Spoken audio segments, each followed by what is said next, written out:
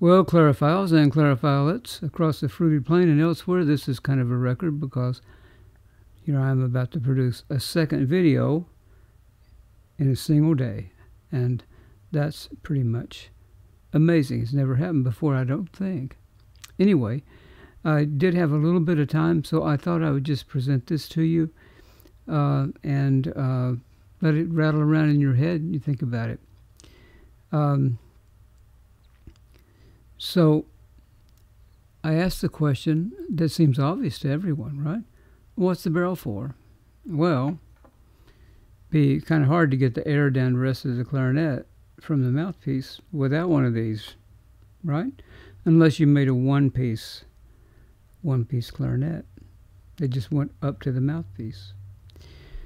So what does the barrel do? Why is the barrel there?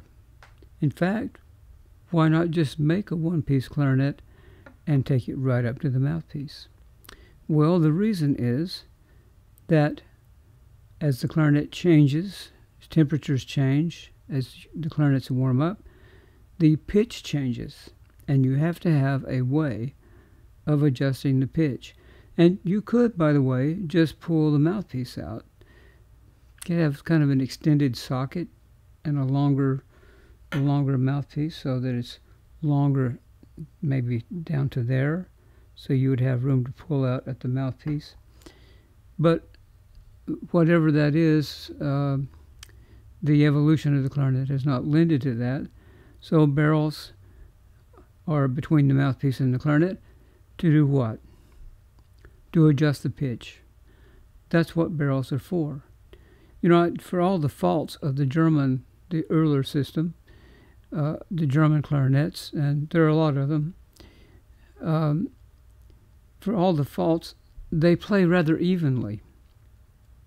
And correct me if I'm wrong, but I don't see the mania among German clarinet players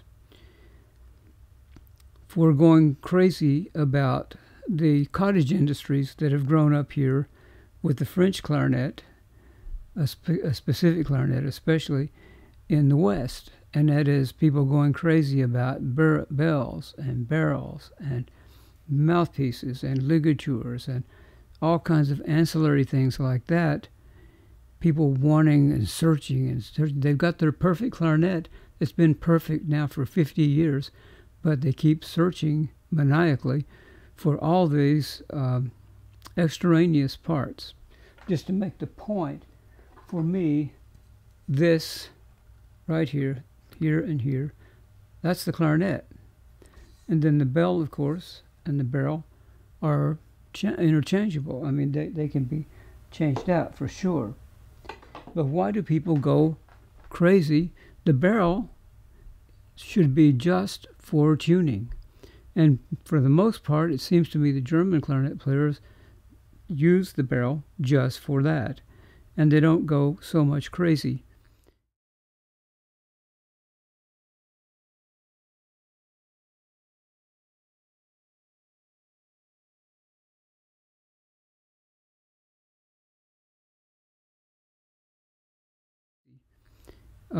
Some may, you know, look, German clarinet players are not immune from insanity. Which seems to be epidemic among clarinet players in the French world, the French system world, or what we call the Böhm system world, which people incorrectly pronounce Böhm. It's not Böhm, it's Böhm. It's an umlaut O. But anyway, what we do here in the West, and I did this too, you know, as a young player out of graduate school and teaching, you know, private lessons and all that with students. You know, we never thought of the barrel as something for tuning, unless there was some horrible issue, like you were playing 20 cents flat, because you stupidly chose a mouthpiece that was wacko inside. So you had to compensate for that because you couldn't get up to pitch by getting a shorter barrel. Or you chose another mouthpiece that was wacko internally, acoustically, and so you were playing unbelievably sharp. I have a story about that in one of the videos earlier, way back. Which one it is, I don't know. You'll have to wade through quite a few videos to find it. But nevertheless, you can have a mouthpiece that puts you way sharp. So what do? You got to find a longer barrel. And of course, you're playing in various groups. But besides that, most clarinet players are going around looking for barrels and bells to improve the response and to also fix color issues. What are those issues that they want to improve in response? The stuffy right-hand clarion register. When you play over the middle break, you have very free blowing throat tones, and then you hit all those long pipe notes, and a bell bee often that sounds like a rag, makes a clarinet sound like a rag has been stuffed in it. You have to compensate for that. So you're looking around for some kind of bells that are going to fix this issue, because the bell is a problematic thing. It's not really making the clarinet blow properly. Trying to fix that with the bell. Well, what about the left hand? The brightness and the instability and the lack of proper positive resistance to hold the shape, stability, and color of the upper clarion pitches. Well, you go crazy looking for barrels, looking for a barrel that's going to cure that problem because you don't like the shape, color, and lack of pitch, color, shape, stability that you find in the notes of the left-hand clarion that blow too freely. So you're always looking for barrels to do that. I did it. I know dozens of professional clarinet players that did it. They all played the same brand of clarinet, and that was their perfect clarinet, but they were always looking for bells and barrels. And that's my point. Is the clarinet you have to do that with, is it really that perfect? I don't think so. Like, for instance, my 576 is beautifully balanced right hand to left hand.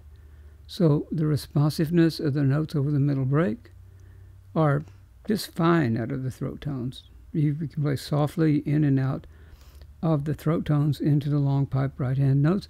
And also when you play say the C scale in the clarion register, instead of getting E, you get O, all the way up. All the pitches are the same color and same shape. Why? Okay? Because the right hand and the left hand are resistance balanced, so that they will give you the same results in color, in pitch, and in stability in terms of dynamic changes. And the tuning is very excellent on these clarinets.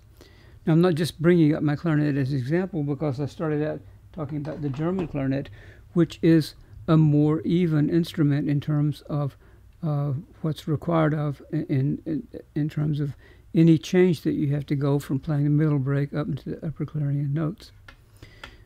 But here's my larger point. Okay, if there is a resistance hierarchy where one section is freer blowing than the other section, then that creates a number of problems that you have to compensate for and adjust for behind your nose. And that makes clarinet playing a lot more difficult. It also makes picking reeds a lot more difficult because you're always trying to get a reed that has enough weight so the upper clarion notes don't thin out, but yet is free blowing enough so that the longer pipe notes don't sound like a rag stuffed in them. So you need freedom here and you need resistance here. Can you see there's a problem in that? Yeah, there is a problem in that. But the more and better balanced the clarinet is in terms of its matching resistance from right hand to left hand, then the less problems that you have with any of this. And when you do use a barrel or look for a barrel, it's because you're trying to correct the pitch and you're trying to get a barrel that gives you the best pitch relationship or the best general pitch relationship, because barrels can only minimally affect any specific areas of the clarinet. Barrels will just give you a general kind of pitch adjustment, with the exception of the throat tones, because, of course, the longer the barrel is, the lower the throat tones are going to be in relationship to all the other tones that are lowered. And the shorter the barrel, the higher the throat tones are going to be in relationship to the other tones, which are also higher, but not as high. So basically, when you're looking for a barrel, you're not looking for the Holy Grail that's going to fix what's broken actually in this clarinet, in the right hand and left hand. The best you can do with barrels, bells, and mouthpieces in that case, if that is the problem, that imbalance in resistance in your horn, the best you can possibly do is try to sort of gradually or slightly mask it.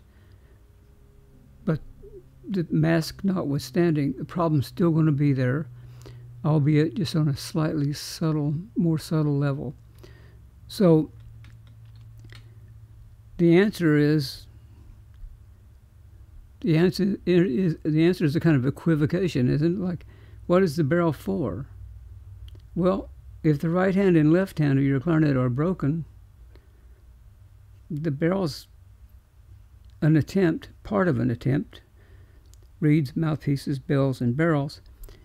The barrel is kind of a partial attempt to try to fix what's broken in another place.